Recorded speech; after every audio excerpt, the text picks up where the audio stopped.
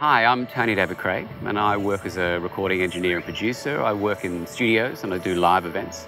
For the last couple of years, my main amounts of work have been in the fine arts, so doing large events of opera or ballet or symphony. We had a large outdoor event called Opera in the Domain, which was a live performance of an orchestra with some opera singers.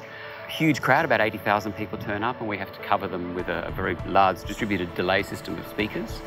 Using FuzzMeasure out in an environment like that allows us to tune and tweak the system during the day when we're not allowed to make very much noise. So standard pink noise bursts would cause problems, whereas using FuzzMeasure allows us to use these discrete sine sweeps and get an understanding of what the system's doing before we get a chance to run it all.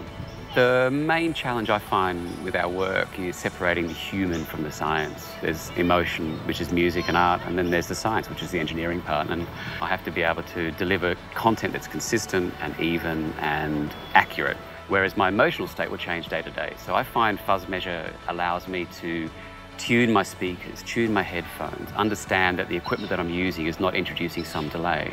All of this happens within one program that allows me to see instantly that there's no problem, it is what I think it is, and then I can just get on with the rest of my day working, being creative.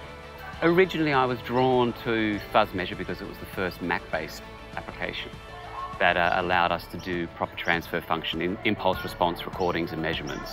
The visual representation was appealing, easy to use, very clear. It just felt like every other program I was using during the day.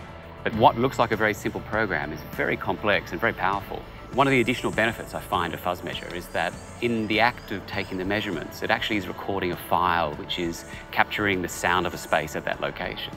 And that can be used for analysis, but you can also grab that file and put it into convolution reverb engines and recreate the sound of that space as an audio effect. I was really excited to hear of the news of Rode Test and the acquisition of FuzzMeasure by Rode. The power that that tool affords you, I think everybody should be having that. It's something that I've championed for a long time of you've got to know the science behind the work that you're doing. It's the simplest thing to do, and the effect it has on your work is phenomenal. It's huge. It rules out all of the human, and you can see the data there. And so the idea of Rode coming out and bringing that into the mainstream means that analysis and scientific assessment of your audio systems becomes commonplace. And that can only lead to a positive outcome in the future, I think.